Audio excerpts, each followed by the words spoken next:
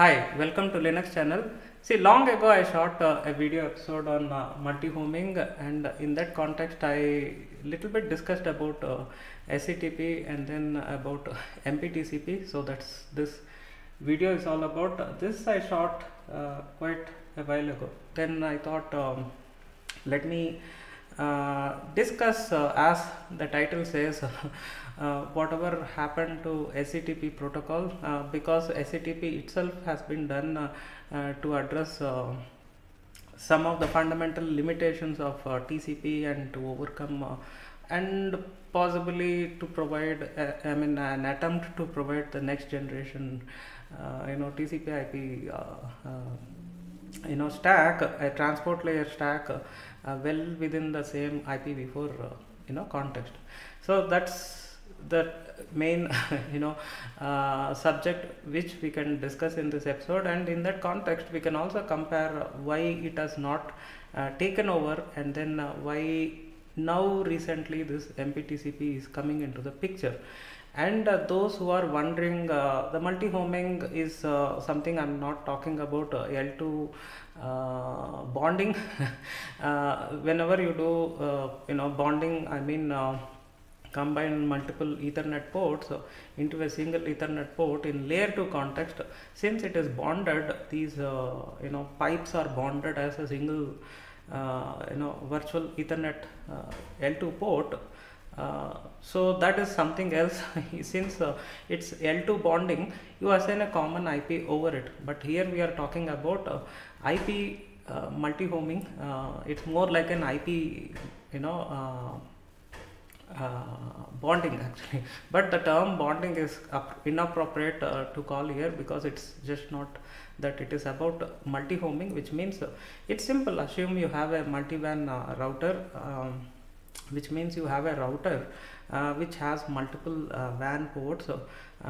Say for instance, what I use is a multi-WAN router as a part of the SD-WAN providing. So all these are multi-WAN routers, so it may have multiple wired ports, multiple LTE ports, and sometimes you can combine all these channels and get an entire multi-WAN internet experience. So hence I'm saying this is what stands for multi-homing. And sometimes you can also take a simplistic way. Assume you have a laptop, you have two internet connections, and you try to utilize both at the same time, and that's what actually qualifies as multi-homing. So either you can use directly on a PC or a laptop, or you can use it on a router and then connect your home network onto the LAN port of that router.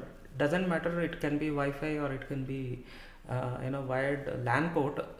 Okay, so the whole home network or office network, you can push it onto the LAN side, and the other side it is a multi-homed router. So this is the context, and it is about L3 context. So the whole idea behind SCTP is somewhat popular, as again little I discussed in this episode also. It was there in the talks during 2002, 2003, 2005, 6 and so on.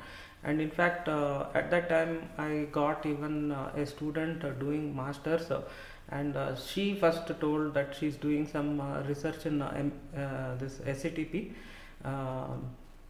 and she needs some assistance in terms of doing some practicals and understanding the intricacies and stuff. And funnily, even I'm very new to that, but since I'm a kind of experienced networking guy who also do the research stuff, I taken over the project and then I helped her. So this is how I was introduced to SCTP stack.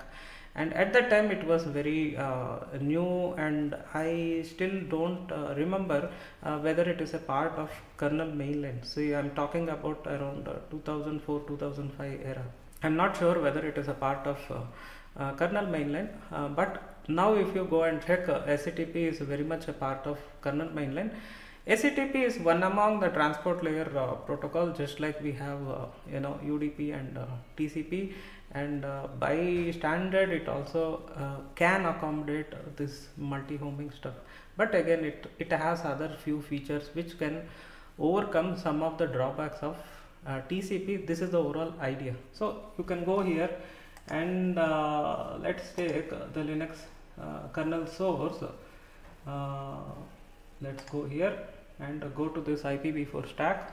See, the reason I do this is we get a conclusive proof that where this has been positioned, rather than seeing some this IETF or some sort of papers. Actually, than that we can see a real implementation and try to understand what is the hierarchy of this stack. So if you go here, you go to this network and IPv4. Within the IPv4 you should see the IP components, the network layer components, and then you can see this TCP stuff, and then you have this UDP stuff, and somewhere you should technically find this SCTP thing also. So let's just see SCTP stuff. You should find, if not in this folder, you can kind of go back and see that where it has been positioned. But in general, yeah, okay, you can see here it is over here actually. So this is where it is, and by look of it itself, it says something very strange, because it is not part of the mundane IPv4 folder, just with TCP UDP. And moreover, funnily, if you check IP proto TCP and IP proto UDP, the enumerated or hash defines, you will find along with that SCTP as well. So it is very much a part of IP protocol. So IP proto TCP, if you search, you should find, as you can see here in UAPI Linux in.h. And please note, whenever you do anything with the kernel, these file names and paths, everything may change based on your the current version. Suddenly they may change something and you may not find it as described in this video. So try to bear that in mind. Whenever you do any work in kernel space, don't stick with any examples, any online examples or any books. The kernel what you are going through may be different versus that book published at that era. Okay, same way even this video, after a while even this video gets older, and these paths may change, these definitions may change and stuff. So take this as a sort of rough reference and see what it translates at that point of time. Okay, so you can see here IP proto UDP is here, and it has been defined as 17. So you can see this is an enumerated data type, and as well you can see this ICMP is here, and some of these dynamic routing protocols are defined here, IGMP and stuff like that. So these are various IP protocols. Okay, so what is IP protocol is when you take an IP header, IPv4 header, you have this field which is this IP proto field. So this field is 1 byte, and that 1 byte, whenever you capture the packets, what it has been populated is actually dictated by this standard or this number. Okay, so if you capture UDP packets, it will have the number 17. In hexadecimal it will be something 11, something like that, and if you capture TCP it will be 6. So that's what it is, and you can scroll down and you should find this SCTP over here, which is 132, and this is what it is. So if you are doing any R&D, you can also take any pre-captured sample packets. So you can also do one thing is we can do that, we do everything and then we come to this protocol itself. Okay, so sample Wireshark SCTP, something like that, and we see if we can get any sample SCTP captures. Yeah, as you can see here, these are sample captures. Let's see over here, SCTP. Yeah, luckily we can find a sample capture. Otherwise, if there is no such sample capture is there, you can also do download any sample SCTP server and client code, and then compile it, and you can run it, and you can get it in Python or something. You don't need to compile, as it is you can run it, and then you can capture these packets in Wireshark as well. So that is also another option. So you can see, luckily we have several test samples. We take one of this test sample. See, please note, this may be multi-homed or may not be, so let's not get to the multi-homing part. We get to the basic SCTP part, and we see the similarities between TCP and SCTP. and we try to go from there. Okay, so you can see this is a sample SCTP capture. It's a very small capture. You can see just 3-4 packets, and you can see instead of UDP or TCP, you have this SCTP header. And then in this example there is no payload. Maybe we can take some other capture. See, you can see SCTP with www, which is like some sort of internet traffic, and then we take this sample, and you can see it should have the entire sessions of HTTP protocol carried over SCTP. Again, I'm not sure how far they tried getting something like that. To get something like that, you need a browser with SCTP support. You need also, or any web client with SCTP support, and also you need the web server with SCTP support. Okay, so you can see we take any data packet, and you can see, yeah, this get packet. In the get packet, you instead of TCP, you find the SCTP, and then you have the regular HTTP, get packet, get header. Okay, so you can see that.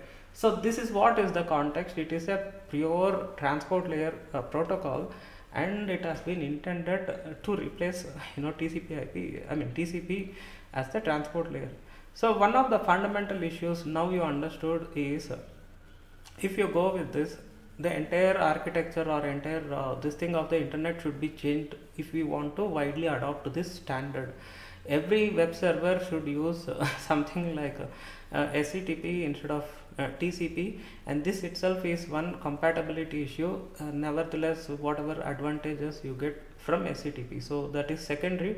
One thing is all that thing should sort of change to SCTP. So this will create lot of issues in terms of compatibility. You may have old devices which may not have the SCTP stack. Those devices will not run, and you need to find out a way that if this website is supporting both TCP and SCTP, then what is the alternate possibility and stuff like that. So it will lead to lot of complications. And in general, when you type any URL, you can mention any custom ports, but you cannot say the custom transport protocol to choose. Okay, that is another drawback. Another limitation you get by doing a general web browsing. So you go to any website.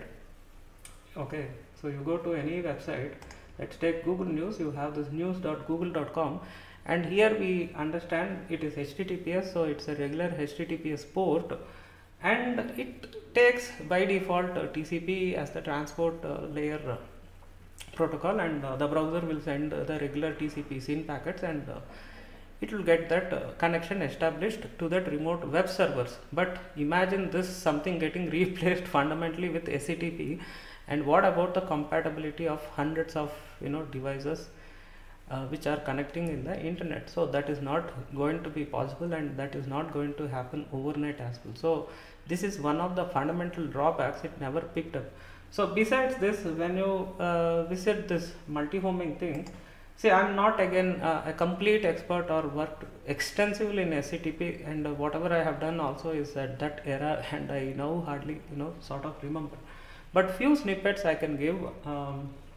I thought anyway there I can find some valuable information about current, about certain aspects of SCTP. So we can just walk through. See, one of the things this differentiates with regular TCP is its initial connection itself is somewhat different. It is not like a 3-way handshake, it is a 4-way handshake, and it has this sort of sequence. And whenever you read this, I recommend you to go through this packet captures rather than going through this theories.